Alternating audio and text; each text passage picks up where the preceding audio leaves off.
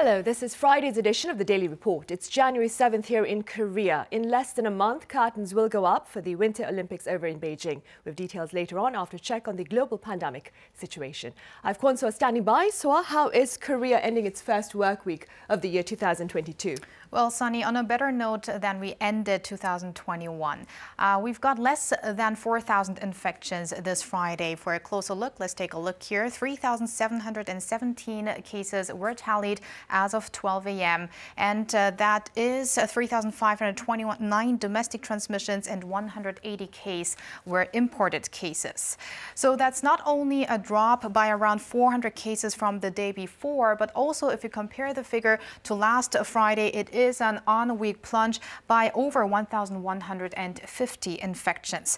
Now, cases fell particularly in the capital region in Seoul, Gyeonggi province, as well as Incheon, but there were also some other places that saw an uptick this Friday. Now, what is especially good news is the number of patients that are in severe or critical condition is going down, standing in the 800s for the second straight day. Now, let's move over to the general figures here. We've got 45 additional fatalities, which raised the death toll to 5,932, and the total caseload stands at above 657,500.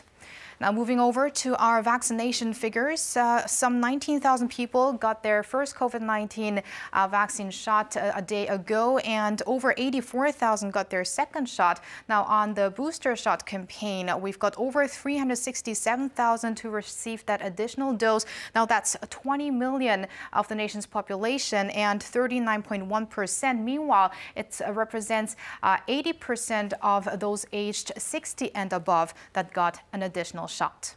Now let's move over to the international figures where a grim milestone has been recorded.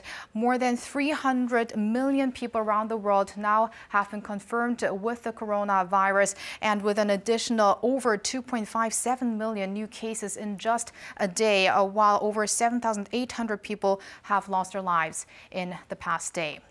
And if we go over to the 20 countries that accumulated the highest numbers so far, the U.S. is approaching 60 million with an average of more than 600,000 daily infections in the past week, and six-digit figures in the UK and France again, so over 200,000 new infections. Meanwhile, Argentina has hit the 6 million mark, which also reported more than 100,000 cases, which is also a rise from the day before due to the Omicron variant. And those are the general updates that I have for now, but I'll see you back in a bit. Sunny? Right, Soa, thank you for those tallies. Now, for more coverage of the ongoing controversy here in Korea over vaccine passes, Shin Yeon joins me in the studio. Yeon, welcome back. Thanks for having me, Sunny. Right, so Yeon, it appears that public opposition to vaccine passes is gaining greater ground here in the country. That's right. The opposition to vaccine passes in Korea is becoming more fierce, and dissenting voices have grown louder after the government expanded the adoption of vaccine passes to include essential businesses like supermarkets. And many citizens say this is tantamount to an infringement of their basic rights, especially among those who are either unsure or unable to get vaccinated due to underlying health issues and other risks.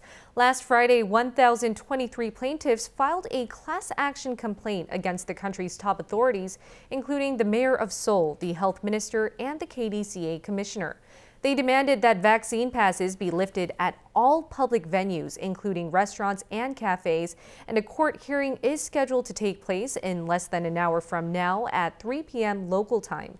And as you mentioned, Friday's hearing comes after the Seoul Administrative Court on Tuesday suspended the government's requirement for vaccine passes at cram schools and study cafes. This has been an ongoing topic this week, but the government immediately appealed this ruling and has insisted that vaccine passes are needed to ensure a gradual return to normal life. Take a listen. Vaccine passes have been the promised prerequisite for us to bring life back to normal. They have worked as a shield to protect everyone from tougher virus prevention measures yet again.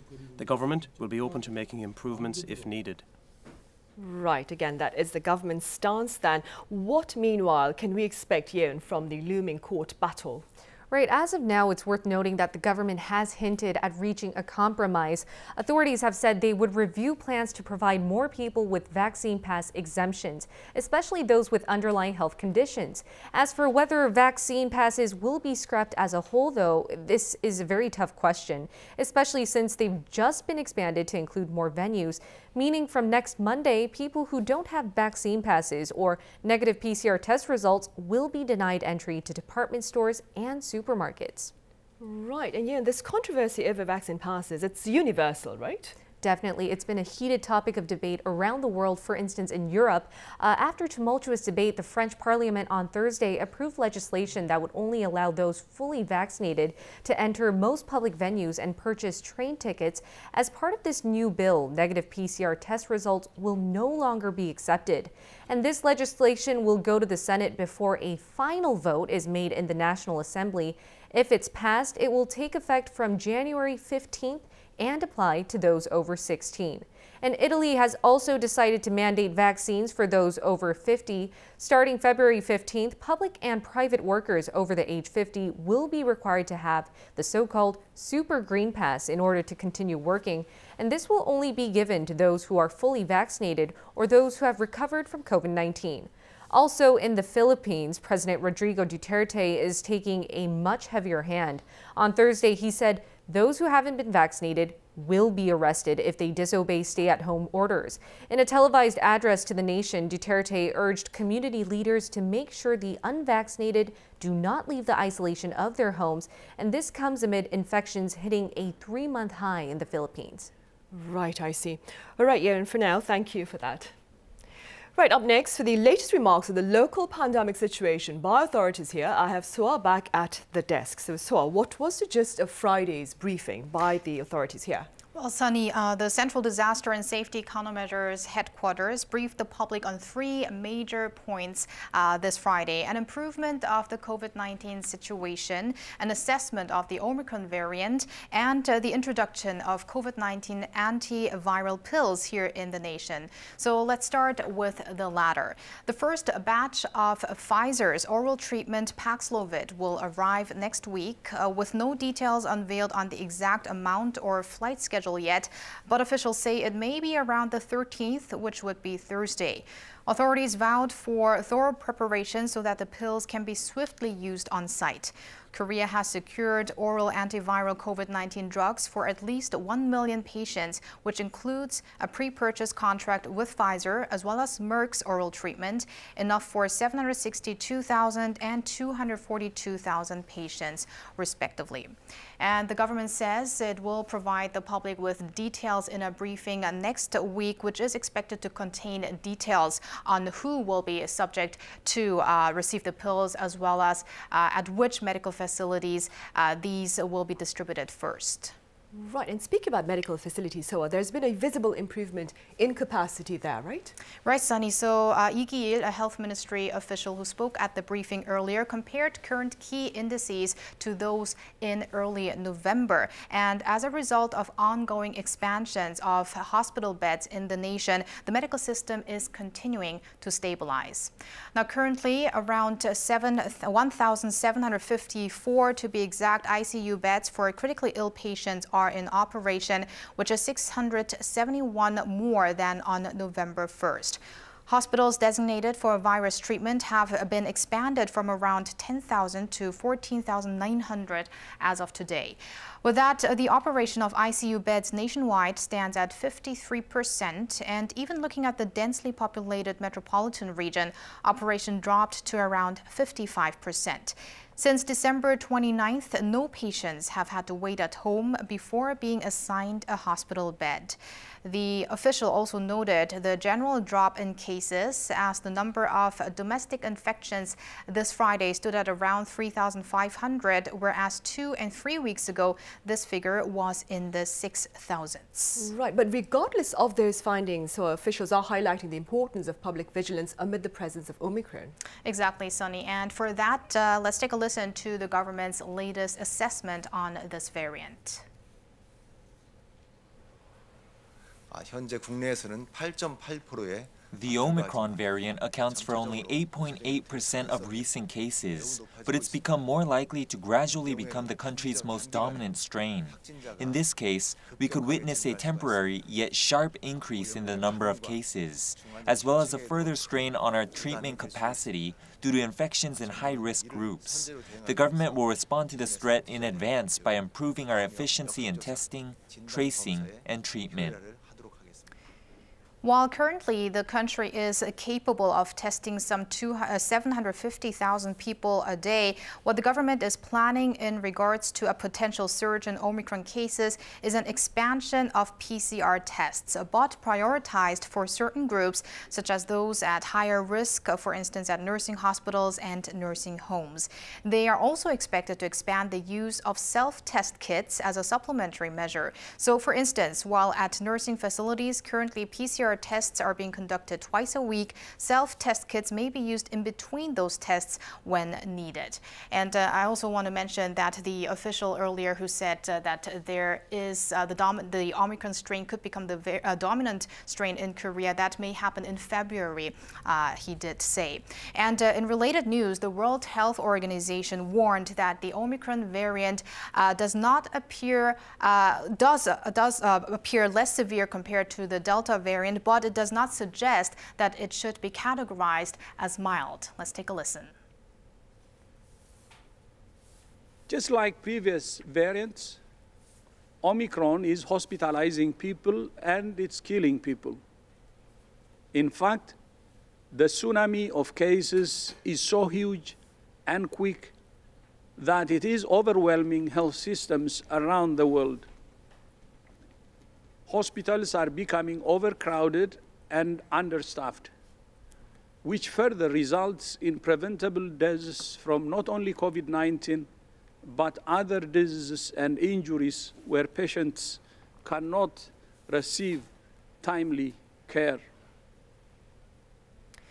Now, the WHO chief also noted of the latest increases in cases globally as the number soared by 71% in the latest weekly count, and that's a record figure of 9.5 million. But experts are saying that this number may not even be correct because lately, with the rampant spread of the Omicron variant, there could be miscalculations as well. So we are likely to have an even higher number of total cases. And I mentioned earlier that the number has already topped 300 million around the world.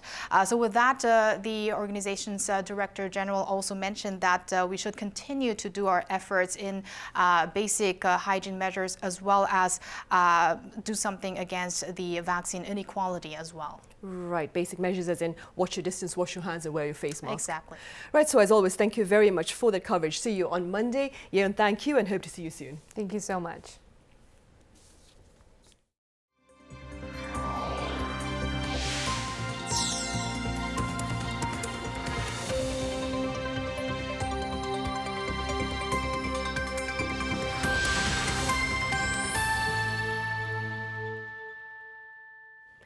Samsung Electronics appears to have beaten the pandemic, at least on the sales front for the year 2021. Our Kim Sung-min has the figures to prove it. It seems like Samsung Electronics had its winningest year in 2021. It is likely to post record sales in 2021 on the back of its solid chip business. In its earnings guidance on Friday, the tech giant estimated its sales for last year to have grown almost 18% on year to around $232 billion. It also projected an operating profit of more than $42 billion, up 43% from 2020. Samsung's staggering performance also comes as the company is expected to yet again set another record quarterly sales figure for the fourth quarter of last year. Projected to be around $63 billion, the record comes just one quarter since the company had posted its previous record in Q3. Samsung Electronics says the growing demand for smartphones, home appliances, and displays in the last 3 months in 2021 helped the firm usher in the new year with success. But still, one huge factor behind the bumper figure for last year was the ongoing supercycle in the chip industry, where high demand for semiconductors helped the company benefit from price hikes. While industry watchers say that the super cycle is drawing to an end, the price drops in memory chips were not large enough to pull down Samsung's overall performance. Kim Sung-min, Arirang News. And the government here has shared an ambitious employment plan for this month, as well as a pledge to ensure adequate supplies of agricultural produce ahead of the Lunar New Year. Our Min Soo-kyun reports. South Korea will provide thousands more jobs for the elderly, low-income people, and young adults in the coming weeks. This is part of a government project to support the vulnerable amid the pandemic. Out of the 1.06 million jobs planned for this year, more than 600,000 jobs will be available this month. The announcement was made during a meeting Friday morning presided over by Vice Finance Minister Lee Won. The move comes as employment conditions have been unfavorable due to the ongoing pandemic and strict quarantine measures. Early last month, the government already opened its first job posting for several ministries, including the Health Ministry and Labor Ministry. The second job posting is scheduled to be made within next week. The government is also expanding supplies on 60 most popular staples from next Monday. Ahead of the Lunar New Year holiday, supplies of apples, pears, Napa cabbage, and white radish will increase by 1.5 to 2.5 times more than usual. Beef and pork supplies will also rise by 1.5 and 1.25 times, respectively. The government plans to supply 204,000 tons of food products over the next 3 weeks until January 28th. This is the largest ever amount of supplies provided, and an extra week has been added to the supply period in a bid to stabilize market prices. Min Soo-kyun, Arirang News. Meanwhile, here's yet another reminder for South Koreans overseas who hope to cast their ballots for the March 9th presidential election. Registration to partake in the vote itself ends on this coming Saturday. Our Lee Kyung-eun has more. Not enough time and a lack of polling booths are named as major difficulties for those wishing to vote from abroad. It takes only 20 minutes to get to the consulate from where I live, but for some, it takes a whole day. I remember in the 2012 election, there was a couple, probably in their 70s or 80s, who came all the way to Nagoya from the countryside, driving 7 hours. Plus, weather and other emergency situations like COVID-19 could also discourage people from voting. To ease these unique challenges facing overseas voters, the National Assembly's Special Committee on Political Reform has passed a bill bringing structural changes to the voting process. First, setting up more polling booths. The bill allows a polling station to be set up for each region with at least 30,000 South Korean nationals instead of the current 40,000 requirement. And there can be up to 3 polling stations under each embassy or consulate instead of the current 2. Second, giving enough time to vote. In case of natural disasters, civil war, public health emergencies, or other reasons, the respective election commission can make changes to the voting period. Third, removing complications for registration. Currently, those who have registered in the past 2 elections in a row are automatically listed, so one need to apply again. But the bill expands this benefit to more people, allowing anyone who has registered at least once before to remain on the permanent list of overseas voters. However, allowing a mail-in ballot system has not been passed due to some objections. The bills will be submitted to the upcoming plenary session and will likely be passed without controversy. And once they do, the new measures will be applied immediately to the overseas voting period set for February 23rd to the 28th. Lee Kyung-eun, Arirang News. In other news, the international ripple effects of North Korea's recent missile test into the EC continue. In fact, the UN Security Council is supposed to meet on Monday to address it at the request of the US, the UK, and France. Han Sung-woo has details. U.S. Secretary of State Antony Blinken said on Thursday, U.S. local time, that North Korea's nuclear and missile programs pose a, quote, ongoing threat to the region and the international community as a whole. At an online security consultative meeting with his Japanese counterpart, Blinken also stressed the need to reinforce the U.S.-Japan alliance to meet such risks. And we're launching a new research and development agreement that will make it easier for our scientists, for our engineers, and program managers to collaborate on emerging defense-related issues, from countering hypersonic threats to advancing space-based capabilities. His remarks come after North Korea test-fired what they're claiming to be a hypersonic missile into the EC on Wednesday, Korean local time. Citing a diplomatic source, Russian news agency Sputnik reported the United States and several European countries, including the UK and France, requested the issue be discussed at the upcoming United Nations Security Council meeting, slated for next Monday. Earlier, a U.S. State Department spokesperson had called the North's test launch a violation of multiple UN Security Council resolutions. A senior official of South Korea's foreign ministry echoed the remark, saying the United Nations bans all ballistic missile launches and that Seoul is closely communicating with the U.S. and other member states regarding possible responses to the provocation. Germany's foreign ministry, in a statement on Thursday local time, condemned Pyongyang's actions, saying the missile test constitutes a, quote, serious violation of the obligations set out by the relevant United Nations Security Council resolutions, and thus jeopardizes international and regional stability and security.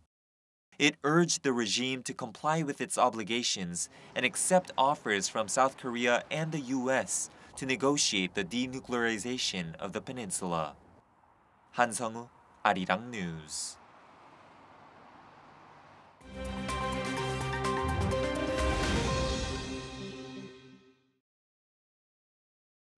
Let's take a look at what's going on in the world now.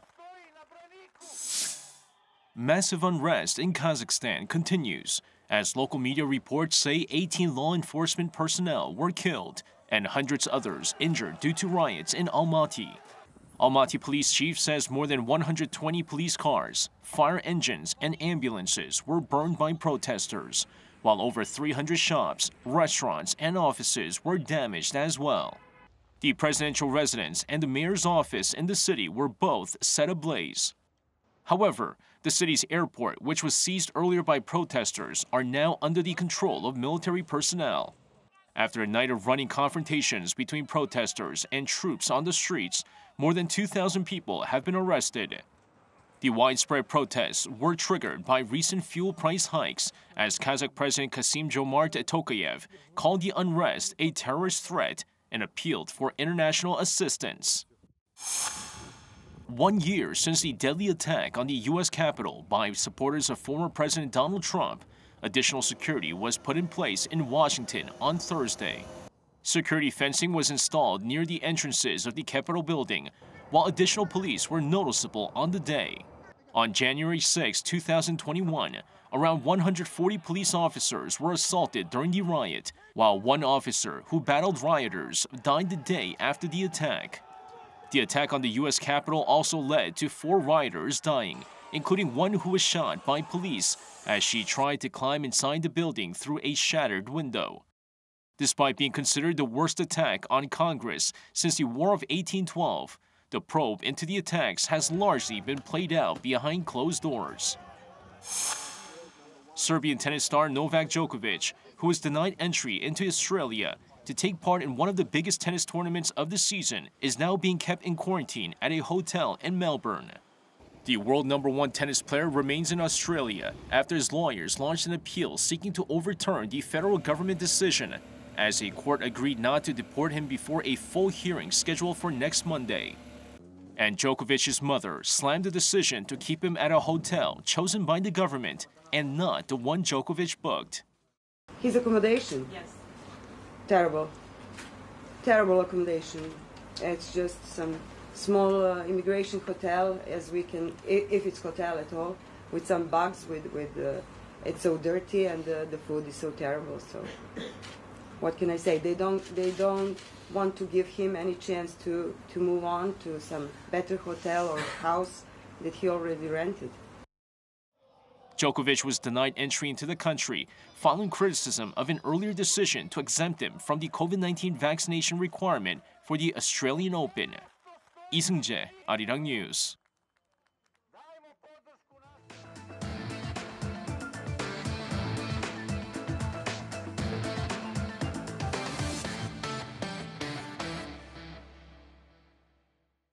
Starting on this first week of the new year, we aim to bring you weekly coverage of some of the major issues in different countries through the words of pundits there.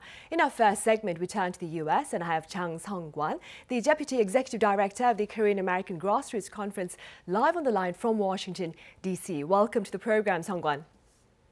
Thank you for having me on, Sunny. Right, let's begin then with a few words on the snowstorm over in the US that reportedly has over 90 million people in 37 states on high alert, including Washington, D.C. What is the current situation there?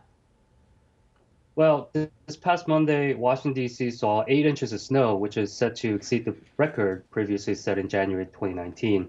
It led to numerous road closures in the area, which caused a great deal of issues for 2 reasons.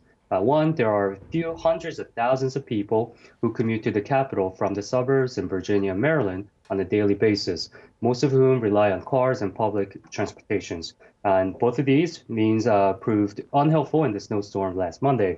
Number 2, what aggravated the problem was that it was the first day back at work since the holiday season.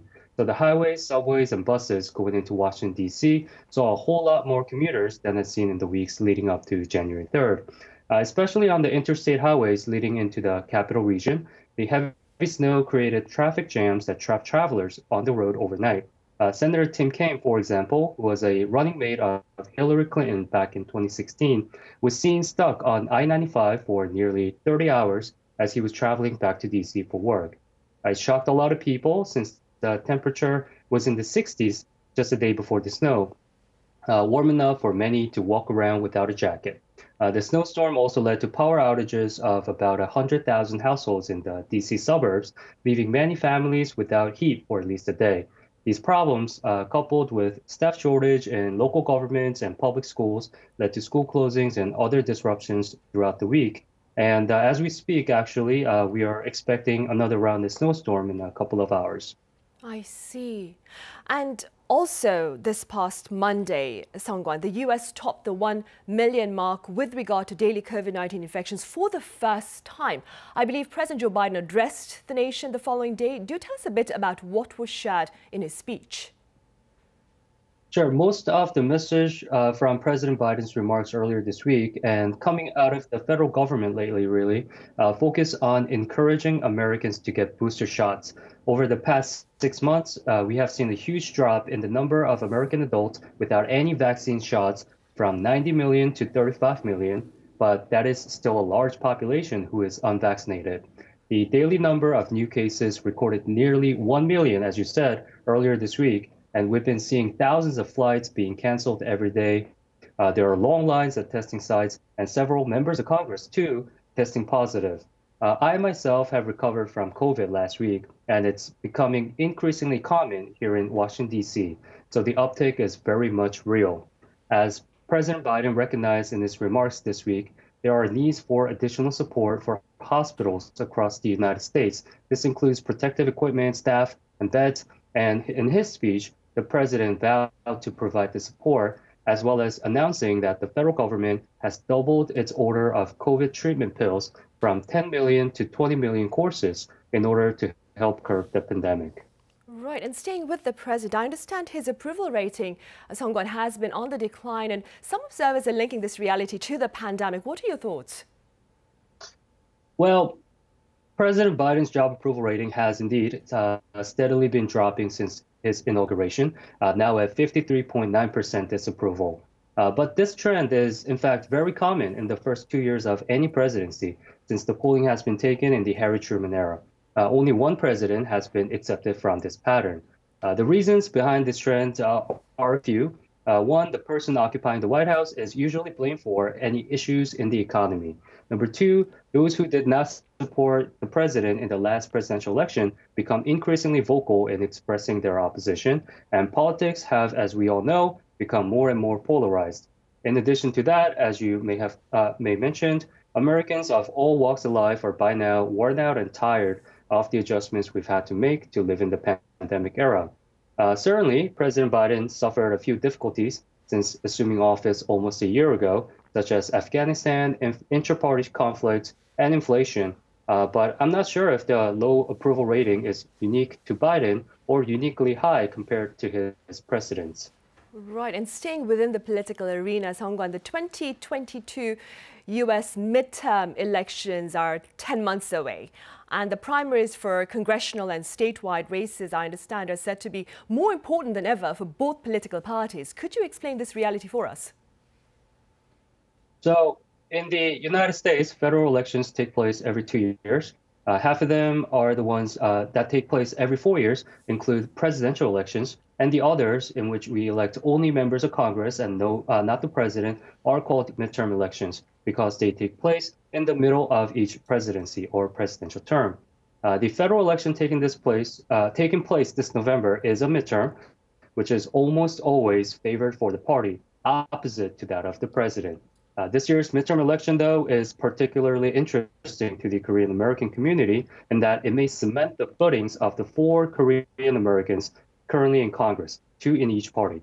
One of them, Congressman Andy Kim from New Jersey, is running for his 3rd term, whereas the 3 others, all of whom women, are running for re-election, which is a big test for most freshman members. Once the 4 Korean American members of Congress are re-elected, it may really pave the way for them to stay in office for a long while and to move up the ranks within the House of Representatives. Right. Aside from politics, Song-Kwan, what appears to be some of the issues of interest for Korean Americans there at the moment? Well, there are so many, but I'd like to share this one thing, which you may know. Earlier this week, a Korean American anchor in Missouri was criticized as very Asian after sharing on TV that her family ate dumpling soup on the New Year, which she explained as is what a lot of Korean people do. The criticism that came from a viewer who wished the anchor to keep her Korean to herself struck a chord with a lot of Korean Americans and really all Asian Americans in this day and age where we've battled the sharp surge of racially charged aggressions and violence against our community over the past 2 years.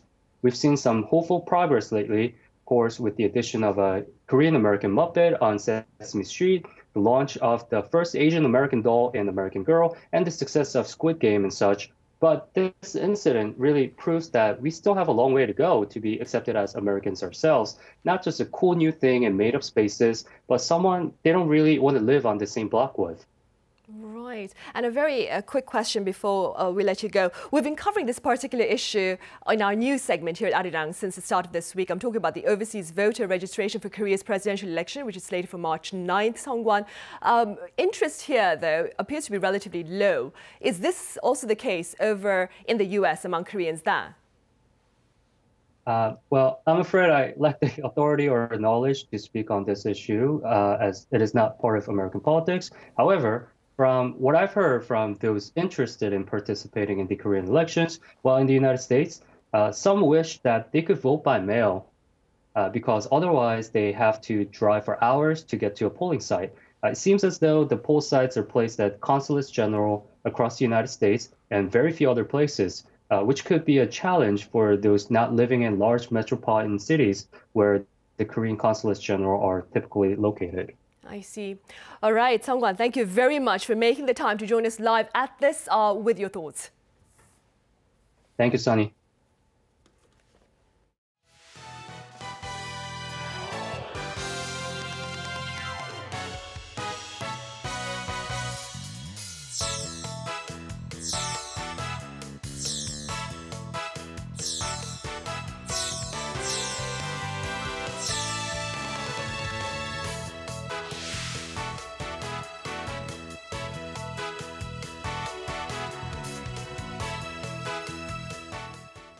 We are counting down to the Beijing Winter Olympics, which will kick off on the 4th of February until the 20th. The event comes amid rebounds in COVID-19 cases in light of Omicron and diplomatic tensions between China and a number of Western nations. For more on the upcoming sporting event, I have Yoo Ji-ho from Yonhap News Agency. It's been a while. Chio, welcome back. It's great to see you here too. Right. I also have visiting Professor An Jun-sung from Yonsei University. Professor An, thank you for being here. Thank you. Right, Chiu, we'll start with you. The upcoming Winter Olympic Games in Beijing appears to be the second Olympic event amid the pandemic following the Summer Games over in Tokyo last year. How do the current preparations for the Winter Games compare to those of the Summer Games, do you think? Well, I think the Beijing organizing committee is taking cues from Tokyo just last summer in terms of trying to run an Olympic Games during the pandemic. As you mentioned, this is the second one during the pandemic. But I think it also helps Beijing a little bit that the Winter Olympic Games tend to be smaller than the Summer Games, fewer sports, fewer participants, I guess fewer venues as well. So in terms of trying to control the spread of the virus, it might be a little easier, relatively speaking, for Winter Games. But obviously this Omicron variant did not exist last year. It is a new threat. It is a new problem for Beijing. But at the same time, I think it's way too close to the Olympics to call it off. Logistically, there will be too much headache to do it at this point. If you recall, the Tokyo Games got postponed about 4 months ahead of the time in March 2020. And now we're sitting here less than a month to go to Beijing Games, and it's way too close. And it might be a little actually easier to just to push ahead and try to figure things out on the go. And again, they now have the example from Tokyo to kind of try to learn from, to try to pick their brains a little bit, if you will. As far as trying to get this done during the pandemic the best way they can. Right, and it appears that the International Olympic Committee has agreed with you because they have reaffirmed that the Games will go on. Now, Professor Han, on the diplomatic front, what is the latest with regard to the US-led diplomatic boycott of the Beijing Winter Olympics? Yes, before I talk about the diplomatic boycott, right? There's a difference between full boycott and a diplomatic boycott, right? For the full boycott means that you're not sending athletes, but the diplomatic boycott means that you're not sending government officials to the Games, right? So the one thing is here, so according to the press, there's about 11 countries have declared diplomatic boycott for the Beijing Olympics, right? Including US, UK, Canada, Australia, New Zealand, and Japan. Interestingly, Japan is only one Asian country declared a political boycott here this time. In terms of human rights abuse issues in China and Xinjiang area especially, and the issue is that on surface it seems that there's human rights issues between two countries, about Western country and China, but in the bottom is that I think that's about the struggle for the hegemony between the big power countries, right? The U.S. and China. U.S. want to maintain the number one status, and China obviously want to be number one in the future, right? So kind of there's a pressure between two countries, and continue with the Olympic Games as well. Right, and staying with that, Professor Han, President Moon Jae-in, for his part, has rejected the possibility of South Korea staging a diplomatic boycott of the upcoming sporting event. Having said that, what are the prospects of his personal attendance at the Games? Well, I think there's two issues, right? One is whether President Moon should visit Beijing, right? Second question is that when, if he plan to do, will announce his visit, right? First question, in terms of whether he should, personally, I think that he should visit it because that, obviously we have North Korean issue, which China always can play a big, part in North Korean issue always. So I think we need to get close, not too distant from the Chinese government, and plus.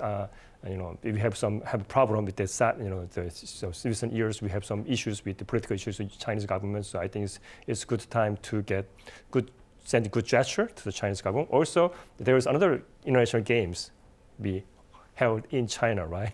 In the Asian Games coming in September. So it will be the last, actually, the international games he can attend as the head of country. But I think it's a good gesture, political gesture to the succeeding president who joining the Asian Games. So it's more like a political issues and maintain stronger tie, but perhaps closer tie with Chinese government. I think is really a big point to Korean government.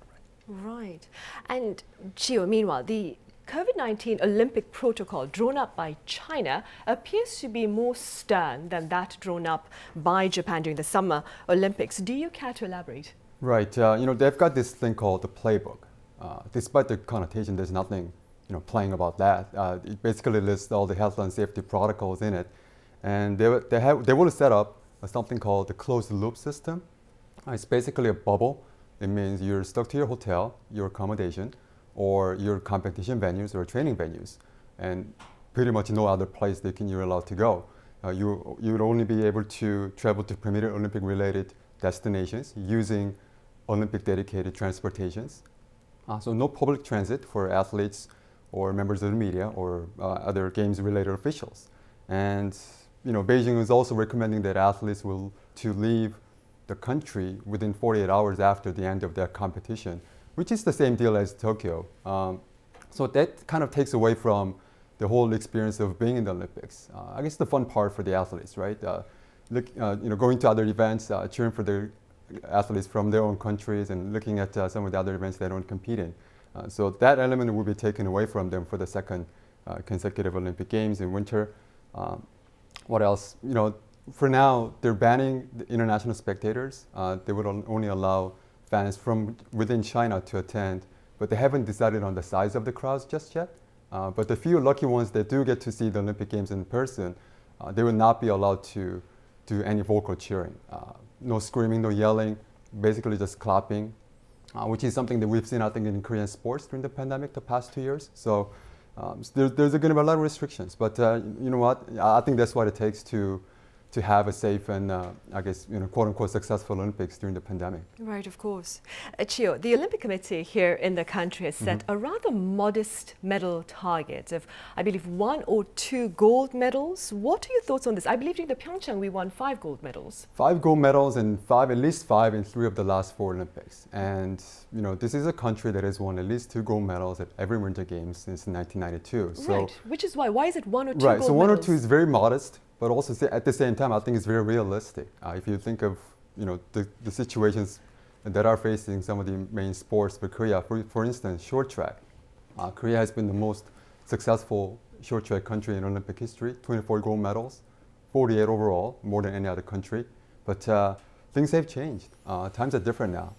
I don't think we can just expect Korea to kind of walk into the ice rink and come away with 2 or 3 gold medals easily. Other countries have made some significant strides in recent years. In some events, legitimately, some countries are just better than Korea right now. So it's going to be a bit of a challenge, uphill battle for Korean short trackers to try to win even 1 or 2 gold medals. And there are some other off-ice issues that I don't think we have time to get to at this moment, but there's a lot of distractions around the national team in the short track as well.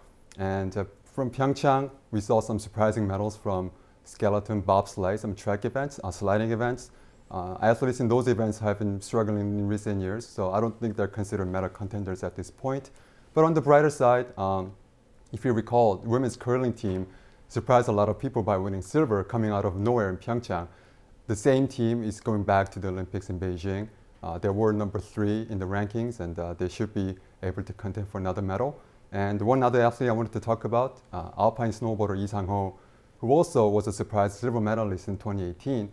Right now, he's the World Cup points leader in the International Skiing Federation this season. So at this point, he should be considered one of the stronger medal contenders. Right, and we'll keep our fingers crossed for that.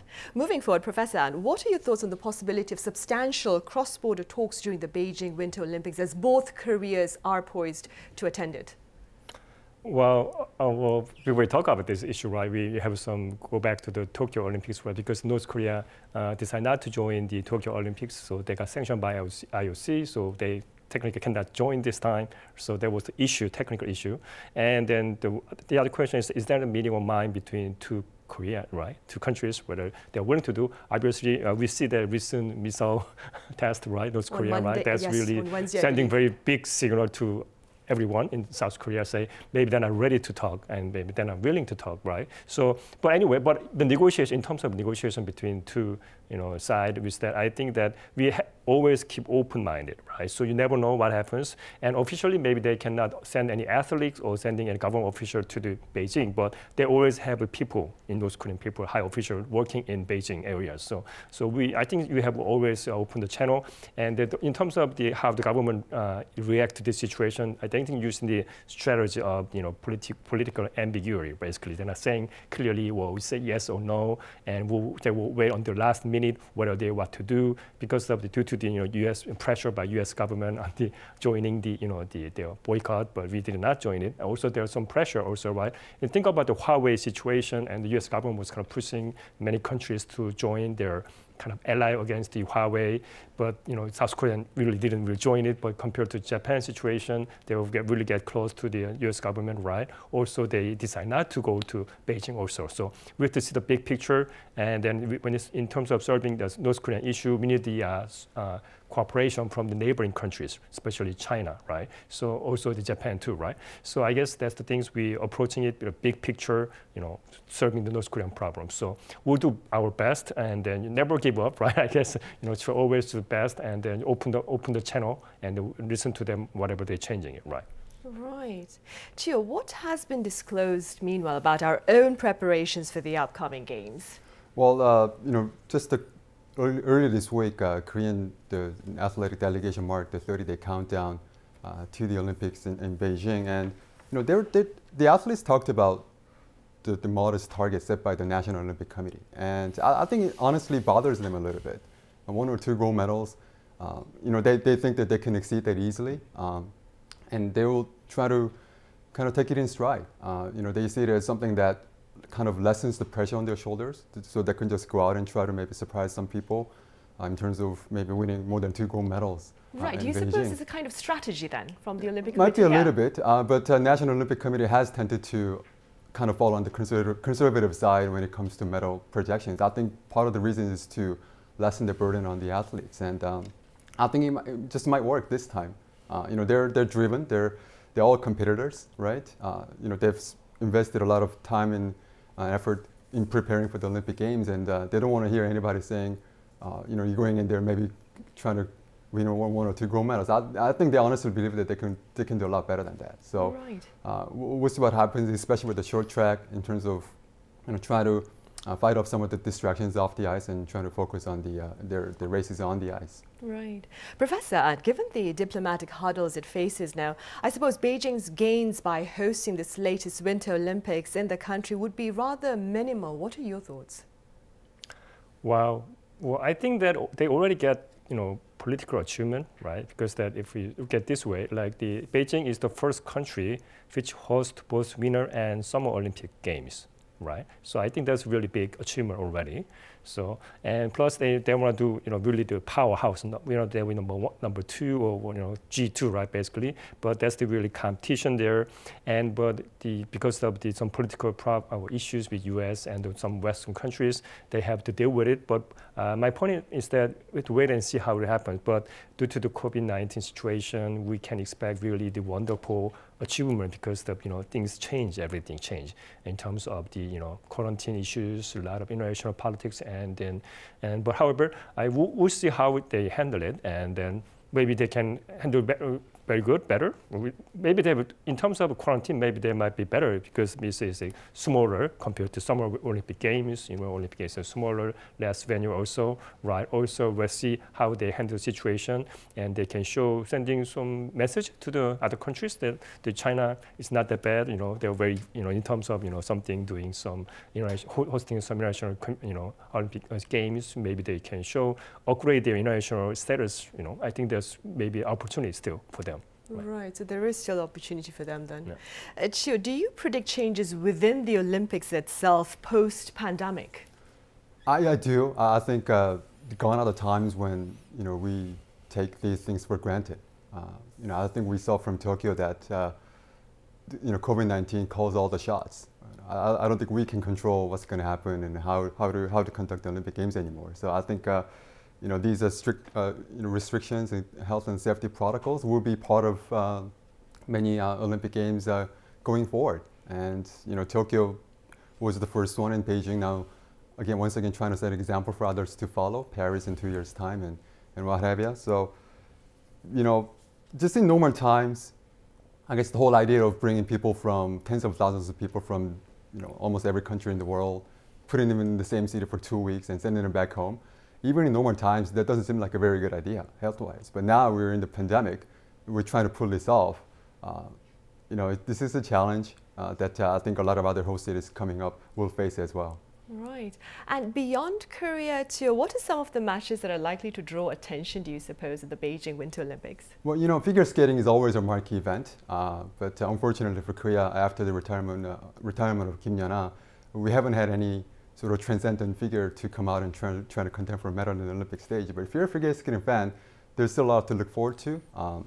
The younger skaters from other countries are just so much better, technically so much more accomplished than before. So there's something to look forward to for fans of figure skating.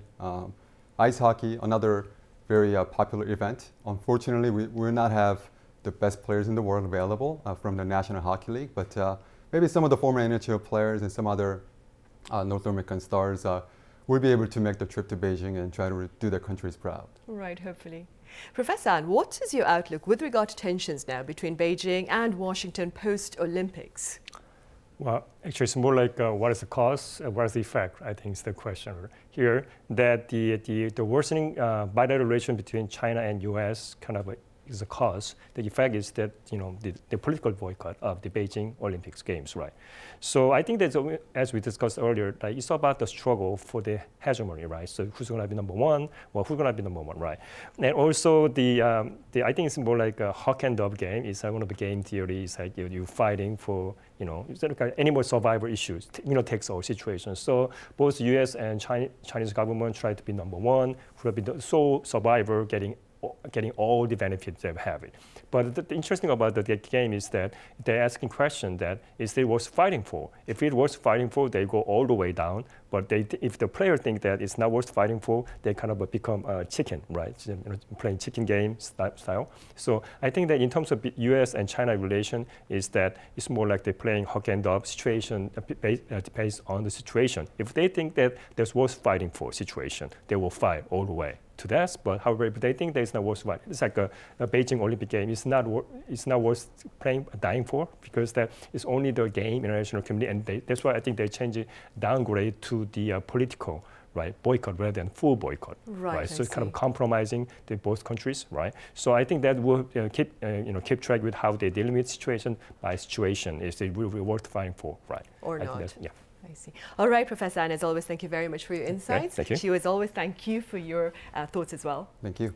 Right, well, the Winter Olympics are now less than a month away. For the sake of the athletes and their coaches who have remained devoted to this upcoming event, let's hope for an improvement in COVID-19 conditions prior to the Games. Thank you for watching.